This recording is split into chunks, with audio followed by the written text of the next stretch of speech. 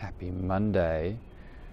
There's a few places in the world that I absolutely adore, and I got to go back to one of them last night, and I wanted to share a bit about it with you, as it's amazing what people are capable of when given space and time to reflect on really their genesis in the world. You know, what happened what happened for you when you were young that shaped who you are? What was the moment that you were like, something's happening and I need to be a certain way to be safe?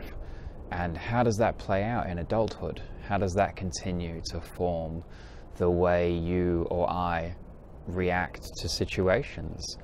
And when I'm walking around carrying that with me into every situation, that way of being from the past, what space is there for possibility? What space is there to come from a place of the now, right now, and not choose or not decide what I'm going to do based on my previous conditioning and my fear and my exposure, to actually choose from a place of possibility where anything is possible. And I had an amazing night last night at a friend's graduation at the Landmark Forum, and sitting there seeing like 100 people standing up, being really powerful in their own lives, talking about renewing relationships with family and friends, and, you know, aspirations they'd wanted to have, or aspirations they'd been sitting on for so long, and people who were in family situations they were really uncomfortable with, and having them reflect that in 3 days they'd got their shit sorted out. They'd connected with these people who had been, you know, bereaved, long lost, challenging situations with high school friends, with people they were struggling with at work, with initiatives they'd wanted to start, and just their general self-belief in who they were and how they could be in the world.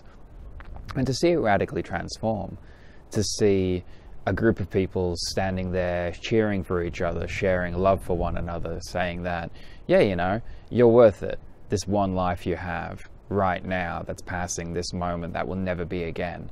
Choosing to accept it as it is, choosing to be free from past conditioning, and to do what my heart desires in a moment. It's just the most amazing place.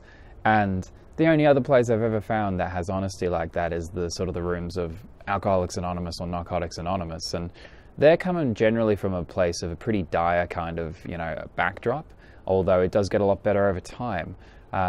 So, you know, the essence of Landmark, the room, and the forum, why can I not make this solid? We'll try that. That's better. It's just the best place to be. And yeah, I went out on a limb for somebody, and I don't want to be self-aggrandizing here, though I do want to, somebody was asked on Facebook, you know, what do people think about Landmark? And there was all these people going, oh, it's bad, it's this, it's that. And they hadn't done the forum. And there was a whole group of people who had done the forum, who I'm watching now over the last 6 months, year, 2 years, 3 years, be amazing transformational leaders in their community and doing the things, even if they're not leading their community, just doing this amazing stuff. And they all went, yeah, it's great. And everybody else went, oh, it's a cult. As if saying something like that, like, where's the intellectual consideration for an idea when somebody asks for support, when somebody goes who hasn't been, oh, it's a cult. Like, what the fuck is everybody talking about? It's just really narrow-minded. It kind of blows me away that that's the response to somebody standing up and asking, you know, who has experience of this thing? And people who have no experience of it turning around and going, just slandering it. It's very indicative of the way the political system in this country works. You don't need reasons. You can just attack somebody and then everybody else will get behind you. And anyway, it's not that nice. So yeah, what I said to the person was, it's I'll give you a money back guarantee. if you go and you didn't get any value out of it, don't pay. And they went, and they were beaming there with their loved one on Sunday night, talking about all the things they've been sitting on that they were now really excited to go do in the world. And I get to watch that. I get to watch that person go and grow. And, you know, my mum's done it, my sister's done it, my close friends have done it.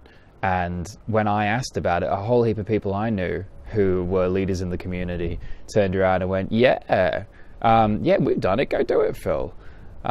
So if you, there's so many modalities in the world, and saying, oh, you can get what you get out of Landmark in a book is stupid, because, you know, it's a collective experience gained through being in a room together and having powerful discussions.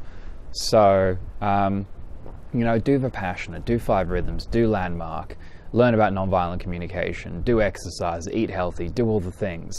Though, if somebody says, go do Landmark, you'll get a lot out of it, don't look at them and go, no. Why not just go, yes, this person who loves you and cares about you, who's suggesting that there's more for you in your life and it's achievable by spending 3 days in a beige room, just come join the ride. Because that noise, the whole, I want to do something, yeah, and then all that noise in your brain about whether you can or you cannot will go away.